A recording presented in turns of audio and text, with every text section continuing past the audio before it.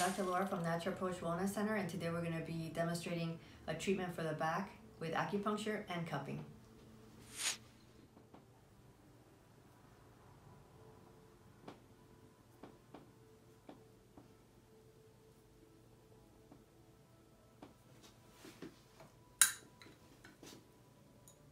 So cupping can be done with the needles and without the needles, but for this presentation we're doing it with the needles.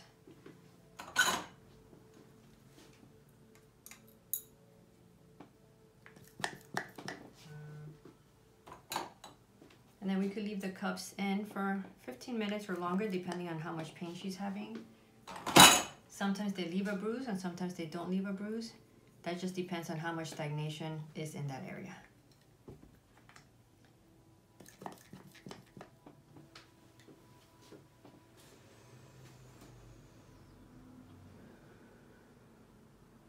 So cupping can be done in a couple different ways. It could be done the way that I did in this demonstration with the use of a gun, which creates the suction in the cup, or it can be done with the use of alcohol and a cotton ball and fire. That's kind of the way that I've been always taught to do it, but it's a lot easier to do it this way in a practice that's so busy. And the beauty of it is that you still can get the same results and it's very effective. If we can help you in any way, please visit us at mynaturoapproach.com.